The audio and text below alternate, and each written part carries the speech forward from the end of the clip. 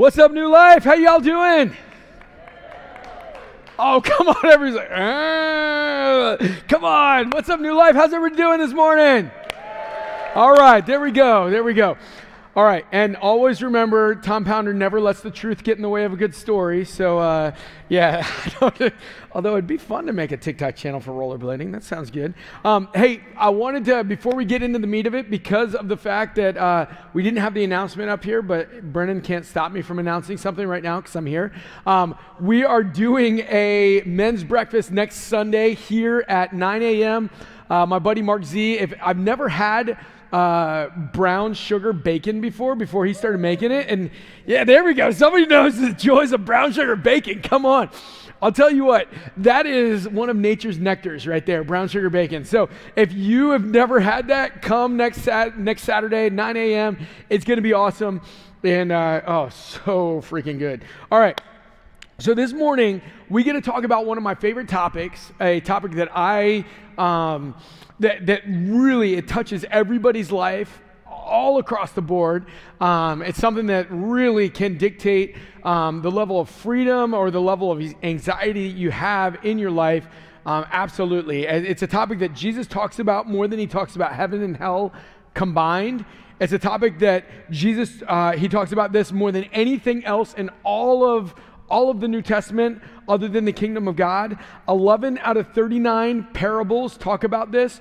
1 in every 7 verses in the Gospel of Luke is about this.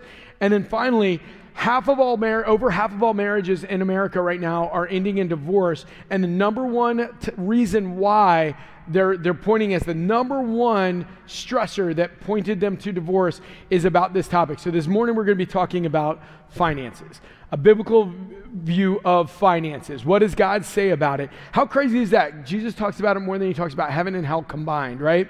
So before we jump in, one of the things I want to throw out there is this. Jesus, literally, you look at him in the Bible, and he's depicted in 2 different ways. One, you see in Revelation, in heaven, adorned as a king, gold, silver, like precious jewels everywhere, wealth, adornment, everything. You see this, and whether you live wealthy, whether you're wealthy now, we're to live like Jesus. We also see Jesus when he came to earth. He was a carpenter. The Bible said he had no place to lay his head. He had nothing, right? No money at all, right? So he both lived wealthy and lived poor. But the argument here that I'm going to make this morning is whether you have a lot or a little to live like Jesus. No health and wealth argument here. What it is regardless of where we are, we're to live like Jesus, and we're to look at what does the Bible say about our money and about our finances, and how do we have a biblical understanding and live in a biblical way for that. So is that fair? Are we good? All right, good. So for me personally, I'll share just a little bit about my story. I was in ministry for a long time, loved it, amazing. I still am in ministry now, but in the business world, I've literally been on all spectrums of this, right? So much so that literally, there was a time where I was trying to go to NIH because they'd pay you $300 to give your blood. So I was trying to get $300 to get blood to buy Christmas presents for my family, right? So I've been in that section, and over the last number of years since, the opposite of that. It's just been very, very good financially. But what I can tell you is, regardless of where you are, right? Everybody always has reasons why they can't do what the Bible says to do with finances, right? Because, well, when this happens, tomorrow I'll do it. If I made more money, then I could get out of debt. If I made more money, then I could invest. If I made more money, then I could be generous with people. I'm going to respectfully just call bogus, right? The Bible says that if you're faithful in little, you'll be faithful in much.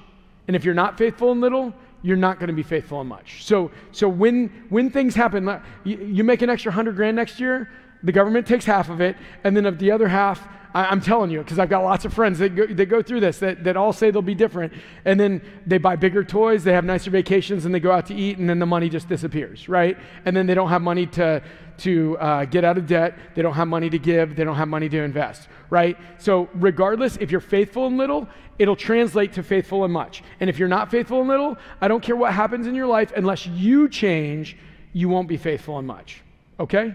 So that's the premise I'm working on here, is that the only way to see real change happen, it starts here. Okay? Cool. All right.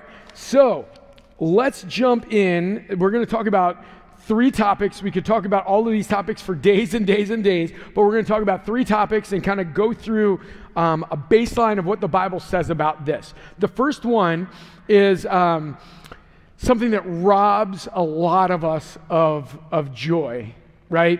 I mean, the average American has $16,210 in debt. Do you understand? The average American has a net worth of negative money, right? So here's the deal. The Bible, Jesus came to set us what? Starts with F. Free, exactly. The Bible says in Proverbs 22:7 that the borrower is slave to the lender, right? The borrower is slave to the lender. So if we are in debt, we are slaves, right? You got to understand all of the connotations that come with slavery. The Lord Jesus came to give us freedom, not to bring us into slavery, but when we take ourselves into debt, we put ourselves into the bondage of slavery. Who gets excited about that? Who says, yeah, I want to be in slavery. I want to be in bondage. Nobody. He came to give us, and I want us to say it because I want us to feel it and believe it. So give me your best William Wallace. Jesus came to give us what? Freedom. That's right. Exactly. So if the borrower is slave to the lender, if you're in debt, you're slave to the lender, then we need to get out of debt, right? The Bible is saying, get out of that. Everything in the Bible is taking us from slavery to freedom, right? And that's where we need to be. So with that said, not all debt is necessarily bad debt. We'll throw that out. There's 4 debts that I see like all over the place. Mortgage debt, student loans, car payments, credit cards, and medical debt. Those are the ones that I see with lots of, because of what I do in real estate, and also when I was, I worked with a lot of young adults for years and years and years and would help them with their finances all the time. Those are the debts that would come across all the time. Well, not all of those debts are bad debts, right? A mortgage debt is an investment. Student loans, it's a little bit more tricky, right? You spend $200,000 for a college education to get out of school making, whatever entry level, where you're just paying that off for a lifetime. I don't know that that's necessarily the best way to go, but what I will say is still student loans are an investment in yourself, and you are an appreciating asset, right? So that is something you're just going to have to wrestle with, but to put yourself in bondage for your whole adult life to just try to climb out of that is a rough place to be, right? Car payments, I'll tell you, you don't need the nice, literally, you can choose. One of the principles that we got to understand is don't let the immediate get in the way of the ultimate, right? Don't let the immediate get in the way of the ultimate, right? So if we have dreams and goals that we have in our life, a massive car payment is going to keep you poor. It's going to keep you in debt. It's going to rob you. Drive a less nice car. Drive an older car until you are at a place where you can make that payment without putting yourself in massive debt. Credit cards, oh my gosh. Here's something we got to understand with credit cards. Anybody remember when like McDonald's and all the fast food places only took cash? Anybody else remember that? All right, so a bunch of you guys do. Well, I still remember the first time I walked into that Greenbrier McDonald's like years ago, and there was a credit card swiper, and I was like, whoa, they're taking credit cards now? It's crazy. Well, I learned that McDonald's went from an average order of just over $4 to when they instituted the credit card swiper, their average order went to over $8. Why? You don't feel it. Yeah, the immediate. I get what I want. I do what I want. Boom, swipe, swipe, swipe. I'll deal with it later. I'll deal with it later. Sounds like our government, right? Like it's just like, I'll just deal with it later. I'll deal with it later. And it does not work, right? Because someday you have to deal with it, right? That's the whole thing. But then we look at it like, I want a nice TV, swipe it. I want to go out to dinner, swipe it. I want Starbucks, swipe it. I want, a $6 soda, swipe it. Clothes, alcohol. I mean, literally, I was looking at, some budgets. Literally, the amount of money people spend on all of these things when they're trying to accomplish goals. It just is so far out of whack when we are so focused on the immediate instead of focusing on the ultimate, right? That's just so important for us to live within our means, right? It's funny. I gave a message on finances over at Linton Hall a few months ago, and I mentioned guns and ammo. Somebody came up to me afterwards, and he's like, Chris, you're never going to believe, my wife and I were just having the biggest argument because I kept spending money on guns and ammo, and she's like, you need to stop spending that money on guns and ammo. And she's like, and you talked about that this morning, so convicting. All right, I'm going to stop spending money on guns. So whatever your thing is, stop spending money on it if you can't afford it. Just don't, right? So with that said, we look at Proverbs 25:28, and it says that the person who lacks self-control is like a city with no walls. Think of ancient Near East culture, right? Or one of our favorite stories throughout all of history, the story of Troy, right? The Trojan horse, right? Well, what happened with the Trojan horse, right? They get behind the walls. What happens when they're behind the walls? What happens when there's no walls? You're what? You're vulnerable, right? Well, if we just swipe it, and don't think about it, we'll deal with it later, don't have any self-control, what happens? We make ourselves vulnerable. We put ourselves in bad situations. I mean, think about security clearances. I mean, I don't want to show of hands because then we'll probably get in trouble, right? But like all the people with security clearances, that's one of the things that like you can't get security clearances if you're in insane debt, right? Because you're vulnerable, right? We got to understand that when we lack self-control, we put ourselves in a place where we're vulnerable, and it keeps us from freedom. And that's why Christ died for us, to give us freedom. Right? If we don't understand that how we deal with our finances is an immensely spiritual thing, then we're missing it. We're missing it. Okay? So, how do we get out of debt if you're in debt? Some of you guys are in a great place right now. No debt. You've been awesome. You're amazing. That's great. But I would imagine that there's a lot of people in here that are like, you don't understand, Chris. You don't understand my life. Well, I do. I've been there, right? Like tried to sell my blood, okay? Like I've been there, right? Okay, so here's the thing. There's something called Parkinson's Law, and what Parkinson's Law is, and I asked first service, and nobody was with me on this, so but I do have a second thing too. Anybody been there with a toothpaste? You get a new tube of toothpaste, and you literally just so lavish, all over the toothbrush, and then anybody there? No? All right, so we got one. All right. But then when you're at the end of it, you're squeezing it, putting an elbow into it, a knee onto it, on the counter, just trying to get a little bit out, right? So that you can get it on, right? So when you have a lot, you're willing to use a lot. When you have a little, you're willing to use a little. All right. So only one person likes that analogy. So let's go to a second analogy. How many of you guys have gone on vacation sometime in the last couple of years? How many of you guys know what it's like the last couple days before you go on vacation, that you're massively productive? You do more work in those 2 days than you've done in the last month. Anybody been there?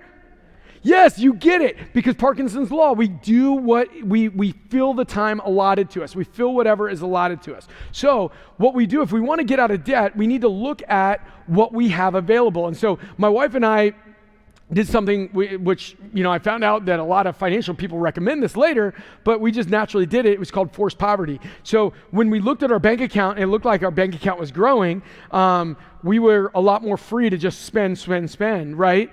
Even though we had other goals that we were there, and so our money disappeared. But when we looked at our bank account and it looked like it was a little tighter, then we were a lot more frugal with what we spent, right? Anybody ever been there? Maybe? All right, so I see some heads. All right, good. Some heads nodding and some heads. All right, so that's the truth with our money. So what we did was we started putting money in an account that we weren't looking at, right? So we kept the money that we needed in the one account so that we weren't just saying, just swipe it, whatever, we just spend it. Is this forced poverty? So we're able to do that, and we're able to, and we'll talk about this later, to put money aside for the things that we care about so that we're not just spending money with no plan on it, right? So that's where it's just really, really important for us to look at that so that we can get out of debt, make a really good decision, put money aside so that we can, make good decisions on the things that we're going to talk about next. So if you're in debt right now, if you have consumer debt, what I'll say is there's some keys to getting out of debt. And here it is. And I'm telling you, if you have debt, please write it down on your phone, like do whatever you need to do to understand these things. So one, create a budget and live within it, right? If you don't have a budget, you're just going to spend what you feel like spending. And if you spend what you feel like spending, guess what? You're going to feel like spending. Right? That's just the way it works, right? Number two, forced poverty, right? Put the money in the account that you need and put everything else in a side account so that you can make decisions not based on emotion, but based on a decision you made ahead of time. Number three, okay, so I think Dave Ramsey is awesome if you are in debt or working to get out of debt. I'm not a big fan as far as like how to become wealthy of Dave's of his model, but for most Americans that are in debt and need to get out of debt, I think he's the best there is, right? And so what he talks about is a debt snowball, where he says, find your smallest debt, even if it's a lower interest payment, just get rid of that smallest debt and pay that first, because that's the way that we work, right? Winning begets winning, momentum. John Maxwell talks about the big mo. You see it in sports teams, right? You get this momentum, right? So you pay your small debts off first, and then you move to your bigger ones so that you're moving with momentum. You're living in a victorious cycle rather than a cycle that's destructive, right? If you're in debt, again, this is for people that are in debt, is my belief on Dave Ramsey, is that take a Dave Ramsey Financial Peace University. He will help you get out of debt. And then the last thing is this. I just had a call with a friend of mine who called me the other day because he's got massive credit card debt and medical debt and other stuff there. I just want to let you know, if you have collections, if you have credit card debt, if you have medical debt, they will settle for like 25 cents on the dollar, 50 cents on the dollar. So if you create a plan. Now, if you settle and then just get right back into it, you're going to be in trouble. So they will settle on that stuff. So it's just really important. Now, it's all about who we become. There's a book called Atomic Habits by a guy named James Clear. It's one of my favorite books that I've read in the last couple of years. And his whole idea behind it is that every day we're having an election to become who we want to become, right? And you can take this from the financial piece to the spiritual piece to being a dad, a husband, a mom, a sister, whatever it is. You can take it across the board, is that every day we're having an election on who we're becoming, right? And every action we take is a vote that we're either becoming more like the person we want to be, or that action makes us less like the person we want to be. But here's the cool thing, is that every vote, to win the election, you only have to win by majority. You don't have to win unanimously,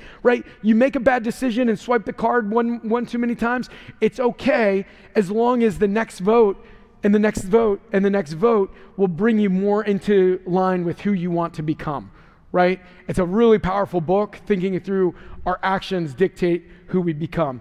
So with that said, look at that, get out of debt. But if you get out of debt and don't change here who we are, and the fact that we end up tearing down the walls and don't have self-control, you're just going to get right back into debt. So you need to become a new person, right? Romans 12, be transformed. All right, so next, investing, right? So there's a parable that almost everybody's heard. If you've been around church for long at all, the parable of talents. Who's heard of the parable of talents? Raise your hand if you've heard about the parable of talents. Okay, only a couple of you guys, or have I just lost like some people here? Come on.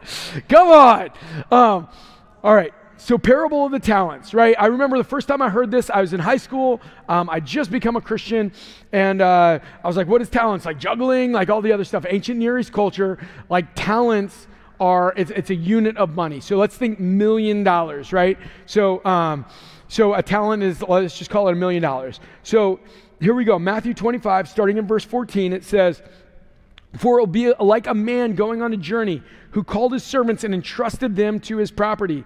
To one he gave 5 talents, to another he gave 2, to another 1, each according to their ability, and then he went away. He who received the 5 talents went at once and traded them, and he made 5 more. And the one he gave 2 talents, he made 2 more. And the one he gave 1 talent, he dug a hole in the ground and hid his master's money. Now, after a long time, the master of those servants came back and he settled accounts with them.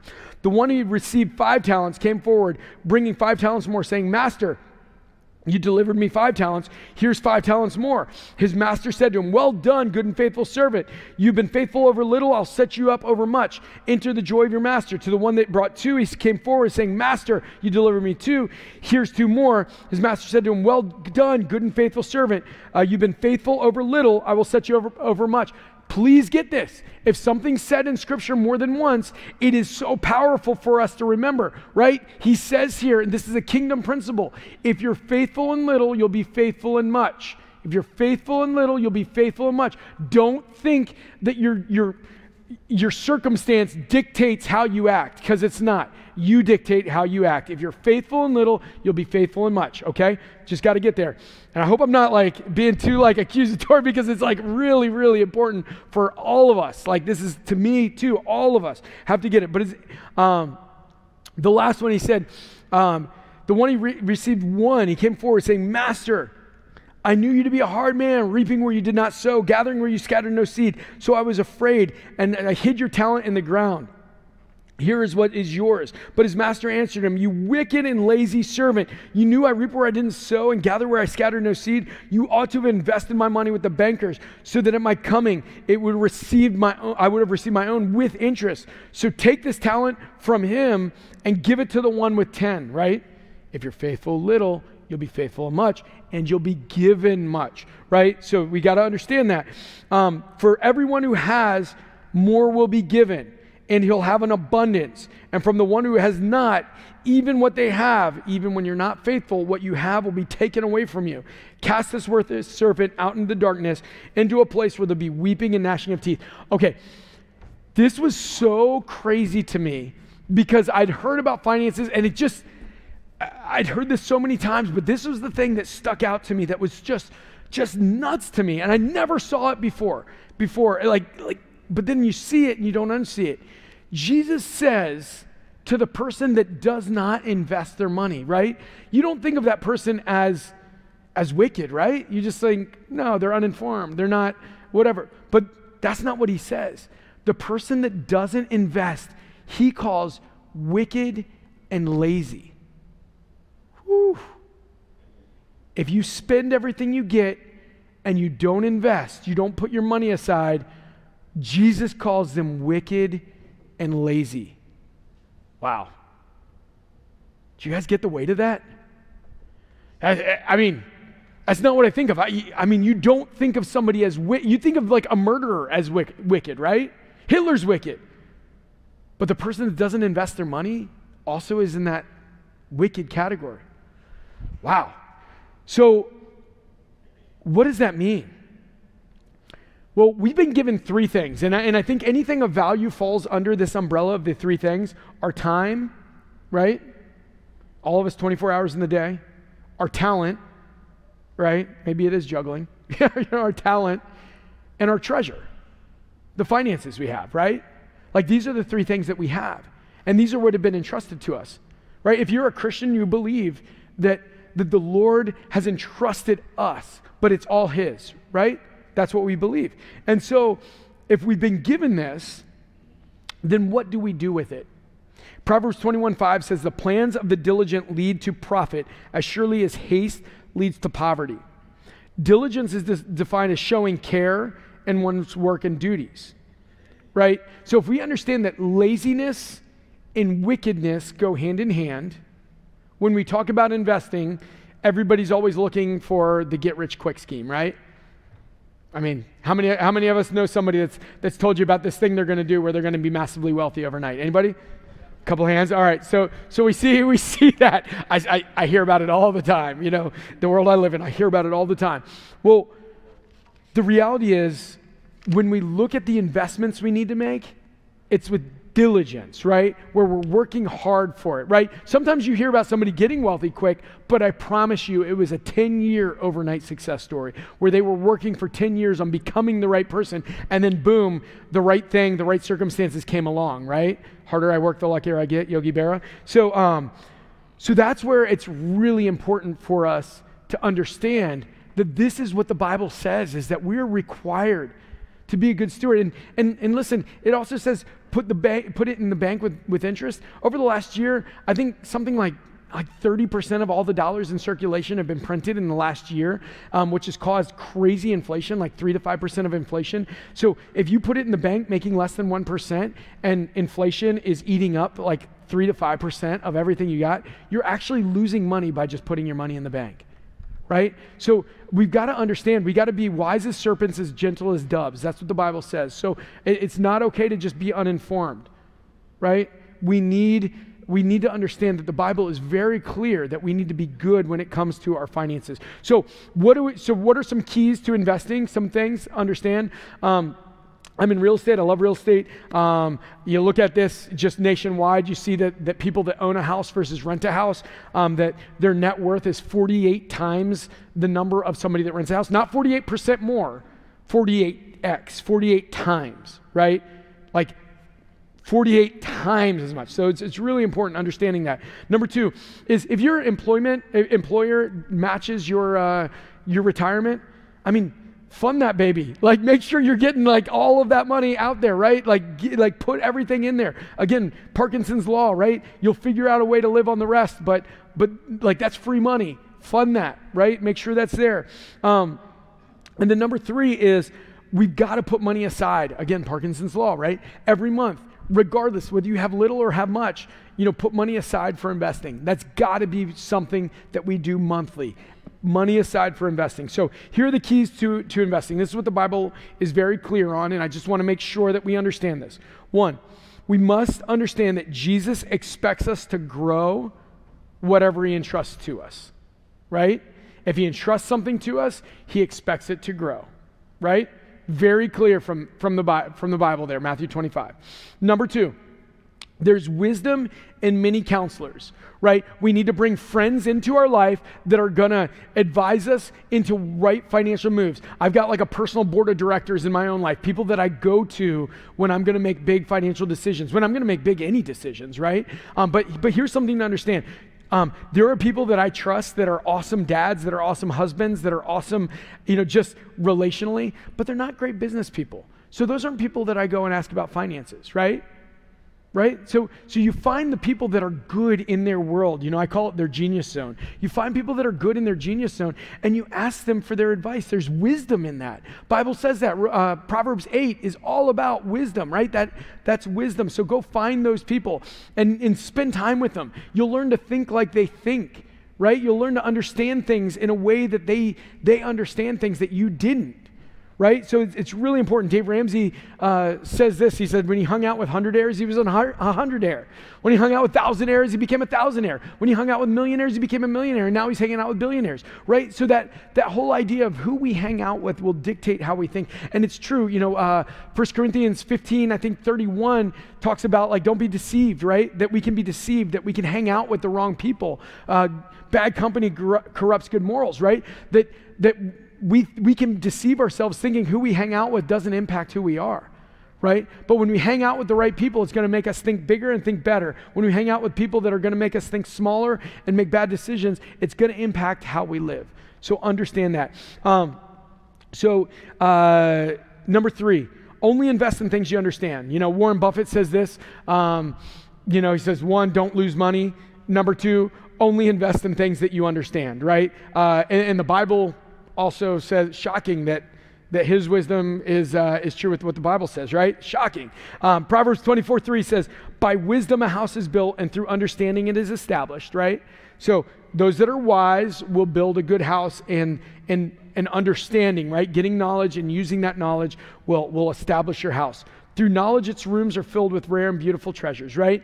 So if you invest in things that you don't understand, your money's going to go away really quick. Anybody that deals in the world of finances, there's a book called Richest Man in Babylon, which is like one of the pivotal books that people read on finances in America, like just huge. But he talks about the key there is who are you listening to for your financial advice? I get people all the time, just because the world I live in, come to me with like stock tips, and like the reality is a lot of them are in a world like that has nothing to do with stock, right? And they come and bring me stock tips, and I'm like, hey, you know what? If I want to learn about your world, like I'm gonna listen. I'm like anything on the IT world, I'm gonna listen.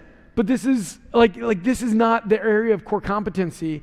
I'm not going to just jump into that, because that's, again, trying to get rich quick, trying to cut corners. And when you cut corners, the whole thing falls down. So, right, we want to be in places where we understand. So don't try to get rich. Number 4, don't try to get rich quick. Getting rich quick is lazy, and that's how we lose money.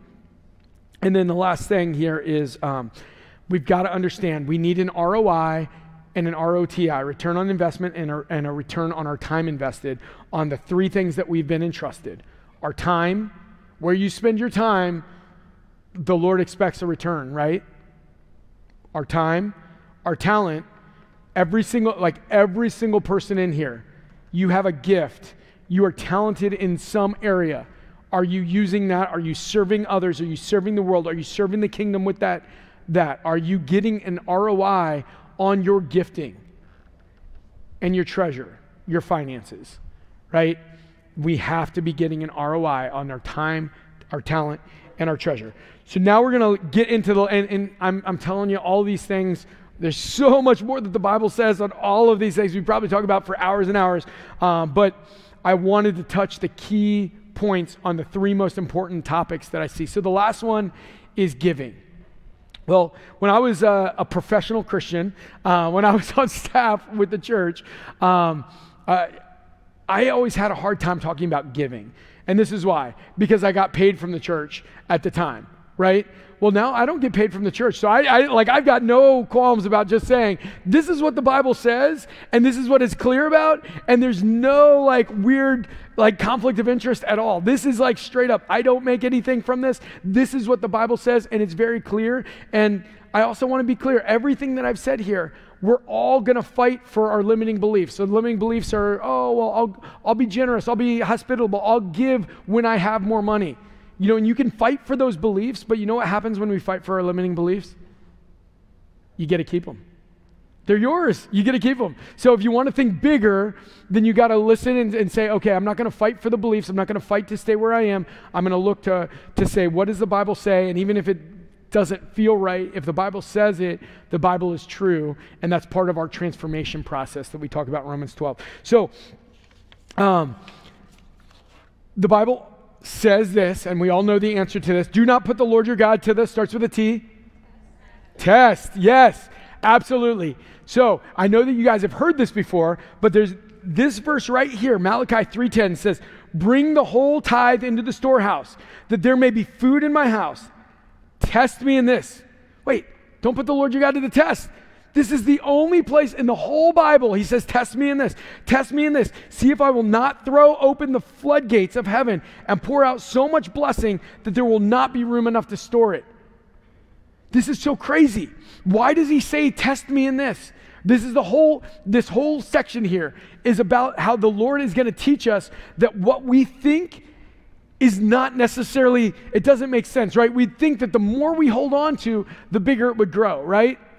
But he says, be generous, and somehow he's going to throw open the floodgates. He's going to open it up like crazy, right? So I used to play a lot of golf. I don't play as much anymore because I've gotten really, if you don't spend a lot of time, you get really bad really quick. But in golf, here's one of the crazy things. You think that if you were to hit up, the ball would go up.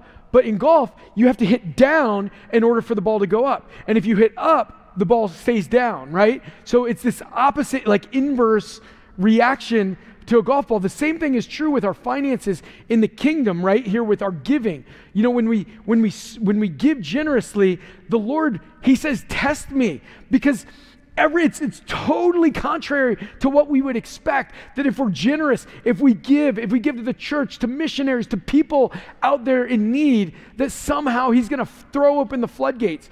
So, one of my favorite stories, I got a call a few weeks ago from a friend of mine that he's been in ministry. He came into ministry, and I'll tell you, he made nothing. Like everybody around him was like, oh, you need to make more money, you need to make more money. But he felt called to come into ministry and make nothing. His whole adult life, he's been in the lowest tax bracket. And he called me, and what I said to him early on was, I was like, hey, the Lord is going to bless you. He takes care of his people. He's going to take care of you. I've seen it myself. I could tell, like, another day, another message, I'll tell you about times where, like, miraculously, like, I'll just say this. Like, there was a time I didn't have $1,500 when I was in ministry to pay for my kids' sports, and literally somebody shows up at my door and just said, hey, Chris, the Lord spoke to me, and I'm supposed to give you something, handed me a check. I opened it up, it's $1,500. The Lord takes care of his people. I'm just telling you. Like, it's crazy. And I've got story after story after story that's crazy on that. But it's not my notes, so I won't go into it. But the crazy thing is, he called me a few weeks ago, and he's like, Chris, I've been in the lowest tax bracket my whole life. I've been serving the Lord, and I remember you said the Lord will take care of his people. Just give generously, and he's going to take care of me. He's like, because of, like, some real estate that I bought, which you can buy even if you're in a low tax bracket. He's like, I've got a net worth of over $500,000, and I make less money than anybody I know. He's like, and it's just insane. The Lord has taken care of me.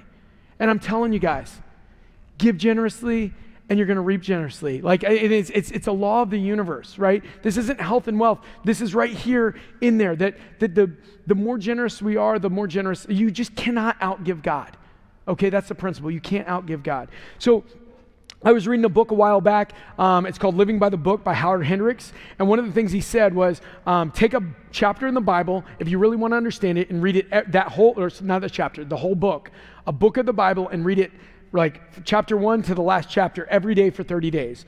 And so I was like, well, I don't want to read like a 30 chapter book because there's no way I'm going to actually do it. So I just picked like a small obscure book in the Old Testament. I found the book of Haggai in the Old Testament, right? It's 2 chapters. And I recommend you, if you want to see how you see your finances change, like just do that for the next month, next 30 days, read those 2 chapters and see what happens in your finances. Well, here we go. This is what it says. Now the Lord, chapter 1, verse 5. Now, this is what the Lord Almighty says. Give careful thought to your ways. Now, he says this twice. Give careful thought to your ways. What does that tell us to do? Think about it. Give careful thought to our ways, right? Like, give careful thought to your ways. All right, so give careful thought to the ways. You have planted much, but you've harvested little. You eat, but you never have enough. You drink, but you never have your fill. You put on clothes, but you're not warm. You earn wages, but only to put them in a purse with holes in them. This is what the Lord Almighty says. Give careful thought to your ways. Go up into the mountains and bring down the timber of my house so that I may take pleasure and be honored, says the Lord. You expected much, but see, it turned out to be little. What you brought home, I blew away. Why, declares the Lord? Because my house, which remains in a ruin, while you're busy with your own house. You're not being generous. And so listen, I punish my kids sometimes, but the real goal is to discipline them. What's the point of discipline? To teach them, to train them, right? But how many of you guys that are parents have ever put your kids in timeout or whatever, or sent them to the room to go think about what they've done? Anybody? All right, so this is what happens here. So I had a friend of mine, a mentor to me, that said this. He looked at people's finances, and he said this to me early in my life. He's like, Chris, I don't understand it, but when I look at Christian people, definitely people that are Christians, and they don't give anything to the Lord, I see over and over and over again that they have higher maintenance bills, higher repair bills, like the money just gets blown away. And he's like, whatever you do, just make sure you're generous to the Lord. And you think about that as like punitive, but it's not. The Lord says, give careful thought to your ways. Go sit in time out and think about it, right? Like be changed. Or we can be like our kids that like go sit in time out and then they come back more like, I'm going to do what I'm going to do, right? Like he's saying, go think about it, right? Give careful thought to your ways. And I know that some of you guys have been there, and I've seen it for my own life, where you bring home money, but at the end of the month, you're like, where did it all go? It's gone. What happened? And because you put it in pockets with holes in it, right? And he says that if you are only thinking about yourself and you're not being generous, He says, think about this. This is the law of the universe. When you put it out there, see if I don't throw open the storehouses, right? The Lord disciplines his children to bring us to repentance, to bring us to understand this. These are laws of the universe, and we cannot disconnect how finances run with our spiritual life. They're so intertwined. And I'll tell you, the last thing I'm going to say is this on this front. I promise you, your view of how tightly you're holding your finances or how open-handed you are to the Lord is a direct barometer of your spiritual health. 100%. You cannot separate those two. How tightly you're holding your finances or how tightly you're trusting the Lord with your life. You can't divorce those two. They come hand in hand 100%. So we got to give careful thought to our ways. I'm going to give us a chance to do that here. So how do we give?